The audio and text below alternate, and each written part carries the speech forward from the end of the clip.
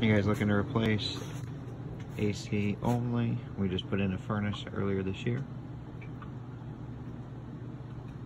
So we got a 30-inch tall coil. There's a humidifier on the back here. As you can see, it's right up against the bottom of that coil. So more than likely we'll probably have to take that off and remount it. System froze up, so it's leaking water. It's got water over. We put in a new media. Floor drain is here.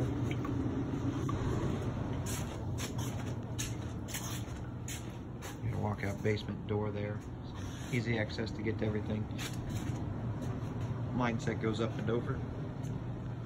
Goes this way down the wall to the outside. You got a spot right there that's missing some insulation, so if we could just make sure we cover that up.